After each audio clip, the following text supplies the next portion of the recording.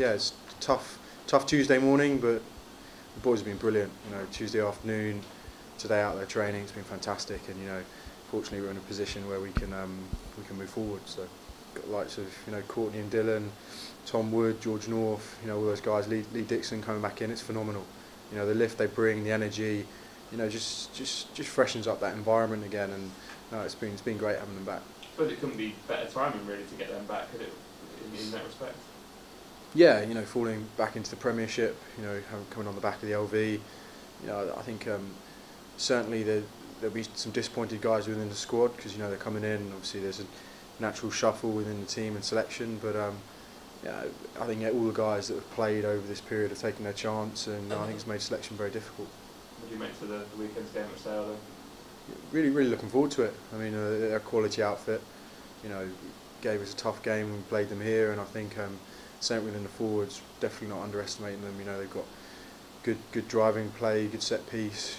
They're gonna have threats all over the place. So no, certainly treating it with the respect it needs to be treated with, and but likewise, looking forward to it. Like you said, the guys coming back, and yeah, just looking forward to the weekend now.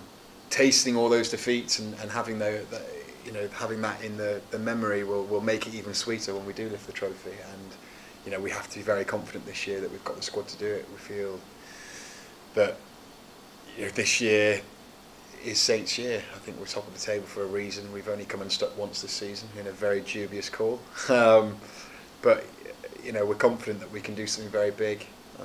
We'd like to have won everything, but sadly we didn't quite deliver there. But like I said, we've got two big competitions left to aim at, and we'll be going all guns blazing, I'm sure. Final for me, Sale on Saturday. What do you make to the old foe? Good. I'm happy for Sale because I think they've done. A couple of years ago, I think they were touted to go down.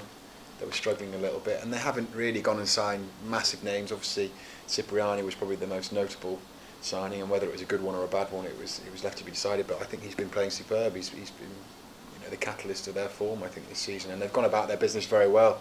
They're snuck into mid-table range. They could even sneak into that top four with a run of good results. So you have to doff your cap off to what's happened there. I think they've silenced the critics on the field rather than shouting their mouths off or trying to make massive signings. They've just gone about their business pretty quietly, stacked up a few wins, turned over some big games, and climbed themselves into competition for that top four spot. And we know we've got our work cut out on the weekend, but like I said, we've got the big guns coming back from international duty who hopefully will put in a big performance and then encourage everyone around them to jump on board and get the season back on track.